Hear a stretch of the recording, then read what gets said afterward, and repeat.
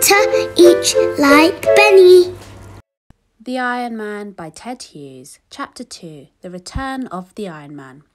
One evening a farmer's son, a boy called Hogarth, was fishing in a stream that ran down to the sea. It was growing too dark to fish. His hook kept getting caught in weeds and bushes, so he stopped fishing and came up from the stream and stood listening to the owls in the wood further up the valley, and to the sea behind him. "Hush," said the sea, and again, "Hush, hush, hush." Suddenly he felt a strange feeling. He felt he was being watched. He felt afraid. He turned and looked up the steep field to the top of the high cliff. Behind that skyline was the sheer rocky cliff and the sea, and on that skyline, just above the edge of it in the dusk, were two green lights. What were two green lights doing at the top of the cliff? Then, as Hogarth watched, a huge dark figure climbed up over the cliff top. The two lights rose into the sky. They were the giant figure's eyes. A giant black figure, taller than a house, black and towering in the twilight, with green headlamp eyes. The Iron Man! There he stood on the cliff top, looking inland. Hogarth began to run. He ran and ran. Home, home! The Iron Man had come back. So he got home at last, and gasping for breath, he told his dad, an Iron Man, a giant!" His father frowned. His mother grew pale. His little sister began to cry. His father took down his double-barreled gun. He believed his son. He went out. He locked the door. He got in his car. He drove to the next farm. But that farmer laughed. He was a fat red man with a fat red-mouthed laugh. When he stopped laughing, his eyes were red too. "An Iron Man? Nonsense," he said. So Hogarth's father got back in his car. Now it was dark and it had begun to rain. He drove to the next farm. That farmer frowned. He believed. "Tomorrow," he said, "we must now see what he is, this Iron Man. His feet will have left tracks on the earth." So Hogarth's father again got back into his car, but as he turned the car in the yard, he saw a strange thing in the headlamps. Half a tractor lay there, just half, chopped clean off, the other half missing. He got out of his car, and the other farmer came to look too. The tractor had been bitten off. There were big teeth marks in the steel. No explanation! The two men looked at each other. They were puzzled and afraid. What could have bitten the tractor in two? There in the yard, in the rain, in the night, while they had been talking inside the house? The farmer ran in and bolted his door. Hogarth's father jumped into his car and drove off into the night and the rain as fast as he could, homeward. The rain poured down. Hogarth's father drove hard. The headlights lit up the road and bushes. Suddenly, two headlamps in a tall treetop at the roadside ahead. Headlamps in a treetop? How? Hogarth's father slowed, peering up to see what the lights might be up there in the treetop. As he slowed, a giant iron foot came down in the middle of the road, a foot as big as a single bed, and the headlamps came down closer, and a giant hand reached down towards the windshield. The Iron Man! Hogarth's father put on speed. He aimed his car at the foot. Crash! He knocked the foot out of the way. He drove on faster, and behind him on the road a clanging, clattering boom went up as if an iron skyscraper had collapsed. The Iron Giant, with his foot knocked from under him, had toppled over. And so Hogarth's father got home safely. But next morning, all the farmers were shouting with anger. Where were the tractors, their earth diggers, their ploughs, their harrows? From every farm in the region, all the steel and iron farm machinery had gone. Where to? Who had stolen it all? There was a clue. Here and there lay half a wheel, or half an axle, or half a mudguard, carved with giant tooth marks where it had been bitten off. How had it been bitten off? Steel bitten off? What had happened? There was another clue. From farm to farm over the soft soil of the fields went giant footprints, each one the size of a single bed. The farmers, in a frightened, silent, amazed crowd, followed the footprints, and at every farm the footprints visited, all the metal machinery had disappeared.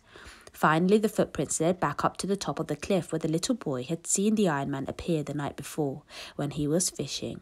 The footprints led right to the cliff top. And all the way down the cliff were torn marks on the rocks where a huge iron body had slid down. Below the tide was in. The grey, empty, moving tide.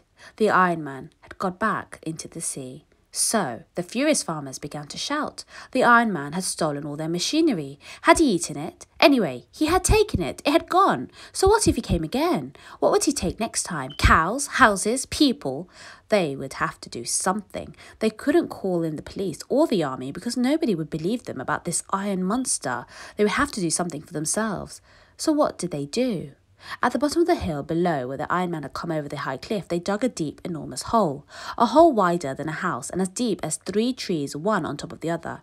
It was a colossal hole, a stupendous hole, and the sides of it were as sheer as walls. They pushed all the earth off to one side. They covered the hole with branches, and the branches they covered with straw, and the straw with soil, so when they finished the hole, it looked like a freshly ploughed field. Now on the side of the hole, opposite the slope up to the top of the cliff, they put an old rusty lorry. That was the bait.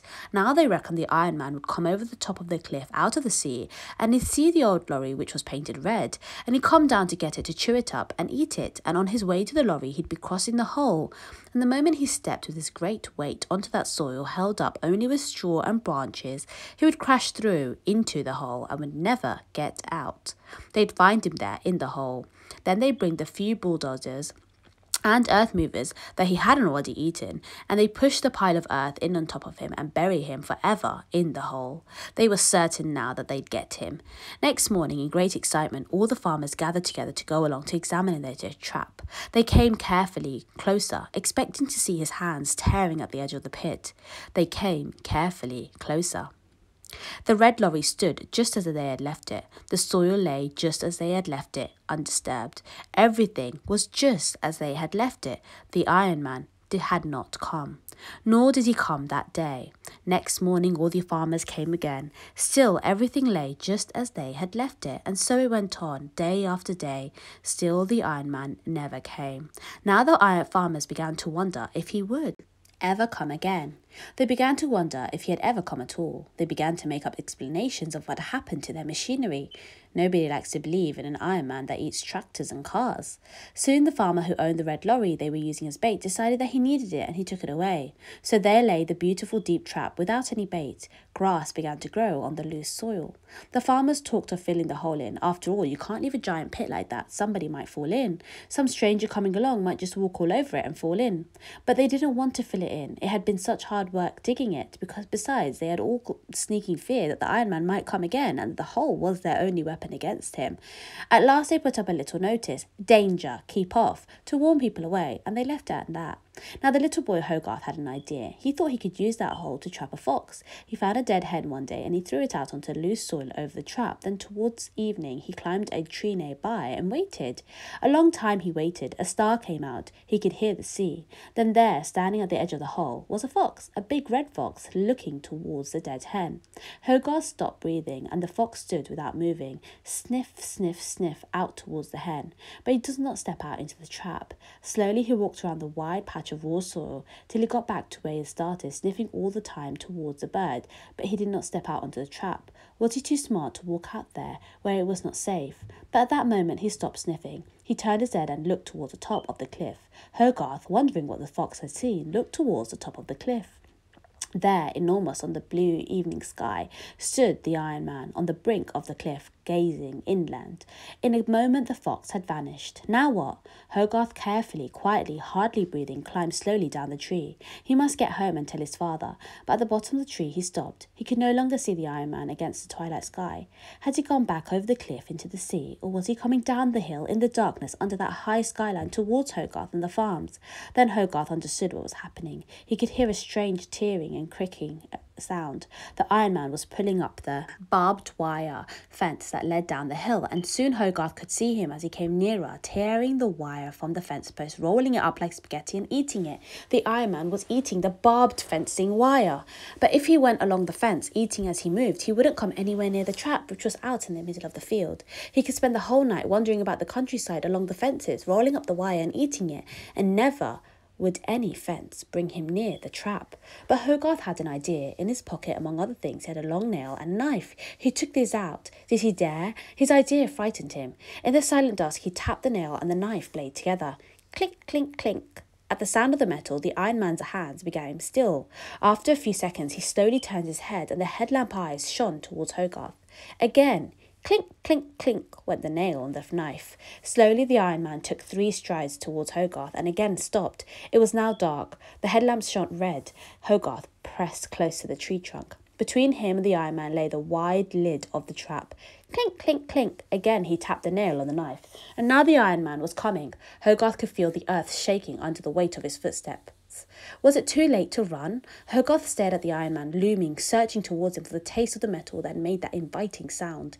Clink, clink, clink went the nail on the knife, and crash! The Iron Man vanished. He was in the pit. The Iron Man had fallen into the pit. Hogarth went close. The earth was shaking as the Iron Man struggled underground. Hogarth peered over the torn edge of the great pit. Far below, two deep, red-headed lamps glared up at him from the pitch blackness. He could hear the Iron Man's insides grinding down there, and it sounded like a big lorry grinding its gears on a steep hill.